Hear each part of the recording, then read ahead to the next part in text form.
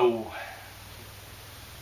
I'm Gary Clardy, and I'm back today to do part 4 of the Beard Resonator guitar kit construction.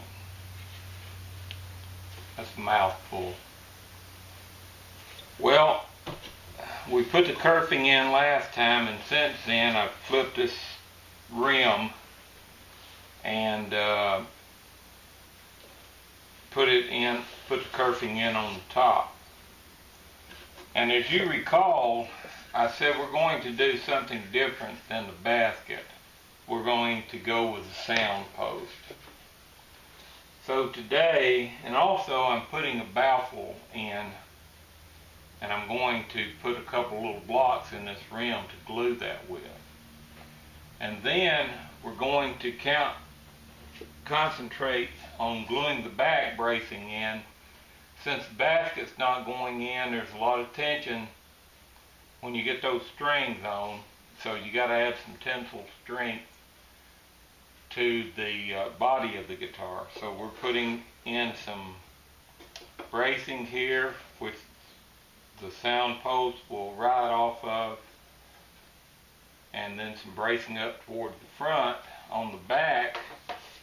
And then also we're gluing in a couple of braces here on the front of this to keep this from crumpling in, and then also a little block of wood here that I made from a piece of vintage walnut stock that I had is going right in there, and the neck or the fretboard will fasten to that. So I've made these braces. I just want to show you. I started with a piece of Sitka spruce that came from Alaska Wood Specialties. You can get a big box of that. Really good pricing on it. So the first thing we want to do, just want you to see this is fairly clean now. I did a little cleaning on it, but I haven't done a lot of cleaning. And this is, the inside of this looks good so far. And everything appears to be lined up well. So I'm going to go ahead and glue these little pieces in. And this little piece, as I said, will carry the baffles. There's the baffle. There's a baffle that's going in to help direct the sound, and that baffle will be made of Lexan. It'll be a clear piece of Lexan. I like the Lexan because it's pretty tough. So let me go ahead .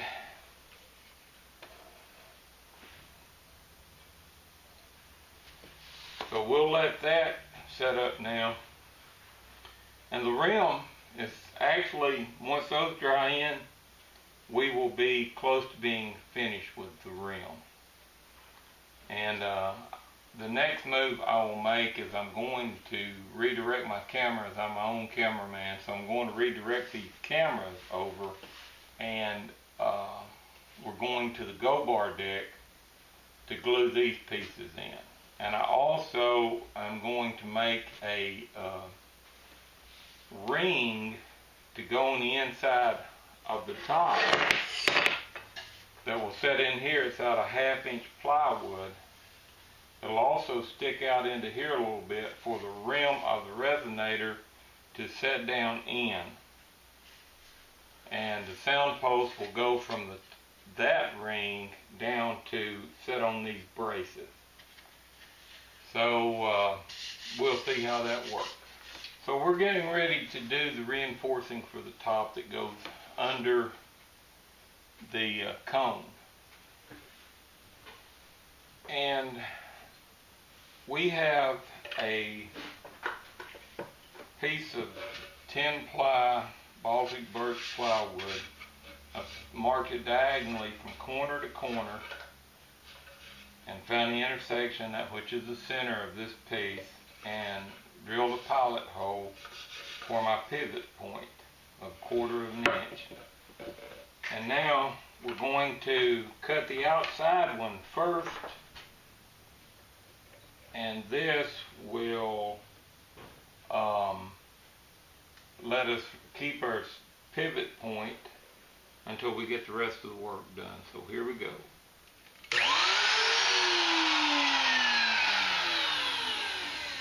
And now we will finish adjusting the depth on this so that it cuts all the way through. Okay, here we go.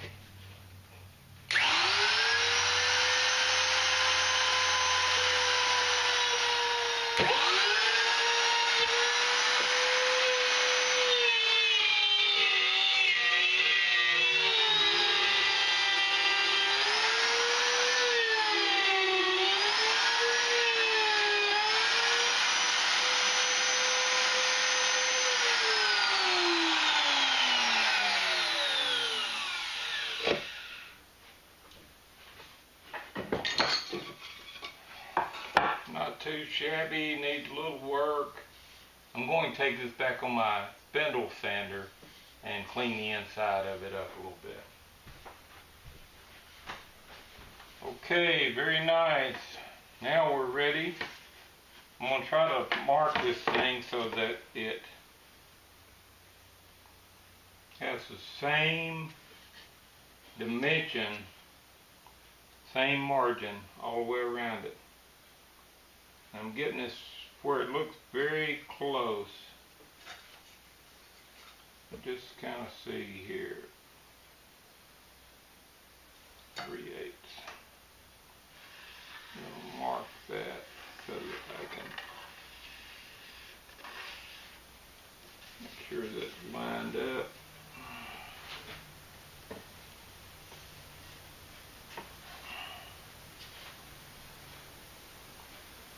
I want this so I can see it from the back side. Which means now I have to modify this block a little bit. Okay, now I have the block, so be fine. And the 2 braces.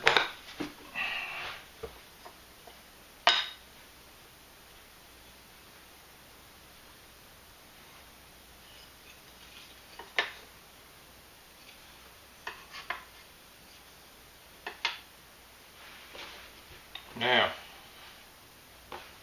good deal. We're ready to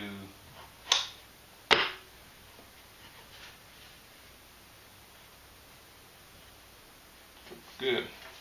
Now I'm ready to set up and go over to the go bar decks so we can get everything glued up here. Okay, we're here at the go bar deck now. And normally I would be gluing a back and a front in a radius dish. So because my flat tops actually have radius to both the back and the front. And so what I did is just flip this over, and it has a nice flat back. So this top will actually be flat and the back will actually be flat. So I'm going to clean this up here a little bit, got all the dust off of it.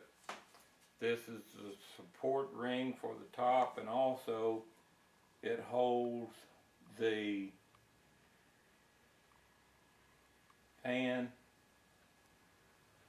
the resonator dish.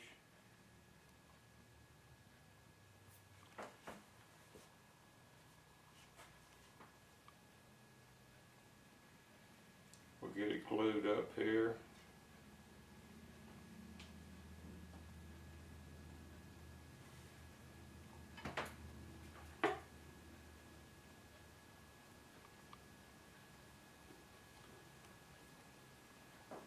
I want enough glue, but I don't really want to over glue. Of course, a lot of it will squeeze out if you do,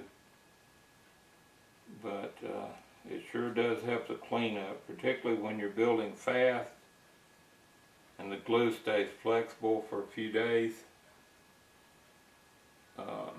It just is tough to get it cleaned up. Not like chipping glue that's dried and a little bit brittle.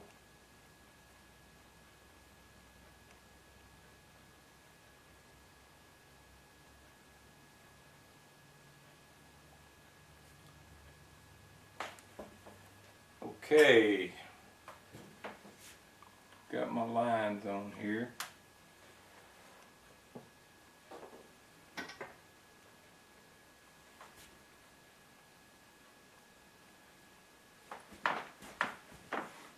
Take a look here.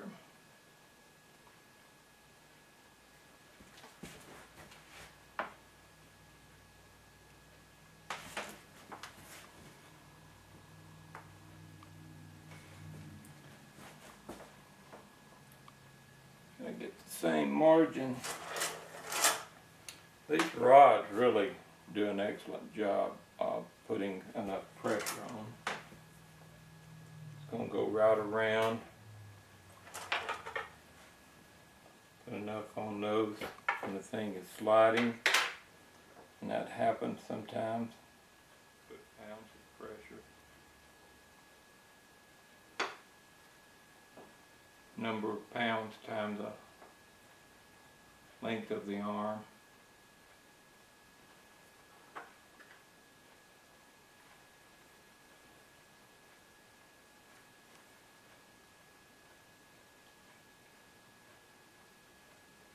Gonna let that set a minute till that glue gets a little tacky.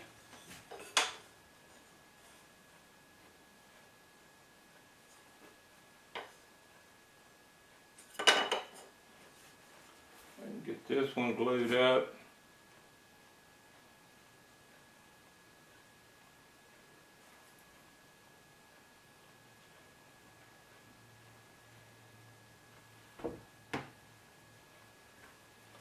Get the glue brush down.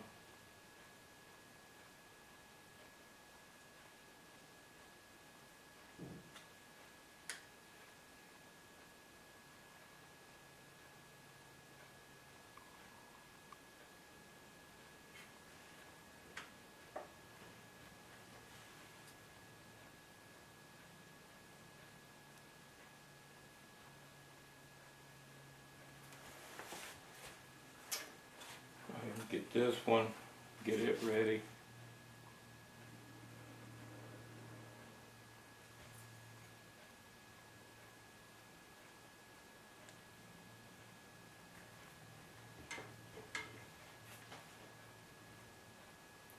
Move it out a little bit, cover everything with it.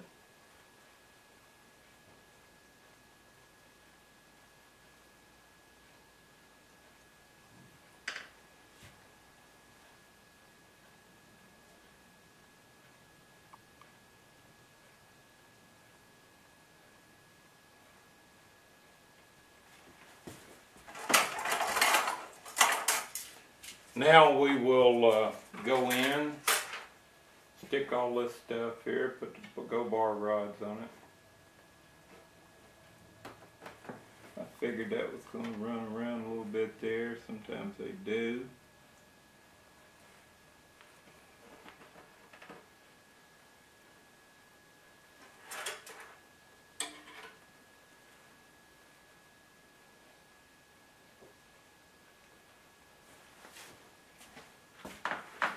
Okay, there you go.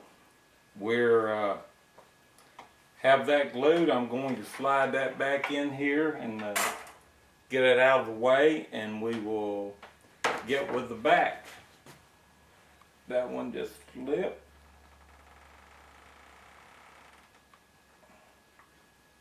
Guess I've got it pushing too much that way,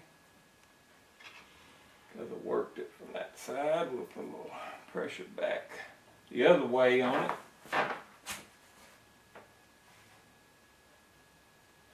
Going to be good.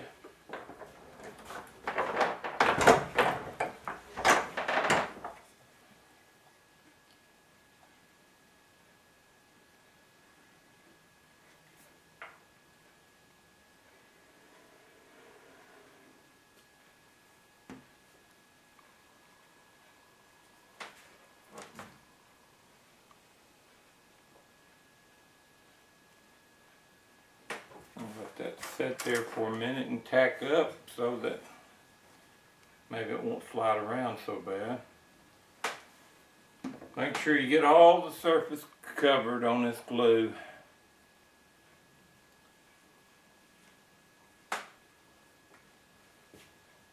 But don't overdo it. One to go here.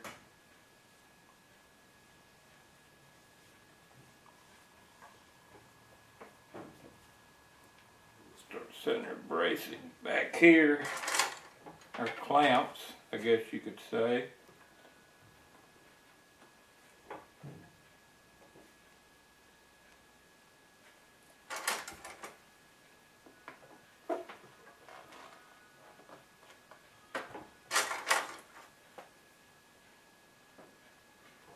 Brace number 2 there.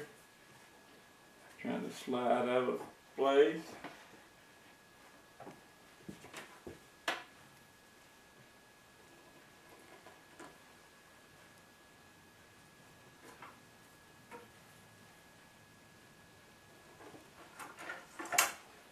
So have to keep an eye on those braces when you're doing this, because they will try to run everywhere with you. Make sure you check, and double check.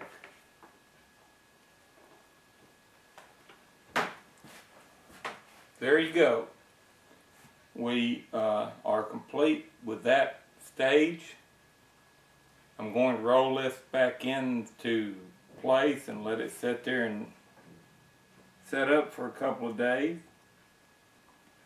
And then we'll get back after it. So that completes part 4 of this series. And it's Gary Clardy signing off for now, and thank you for watching.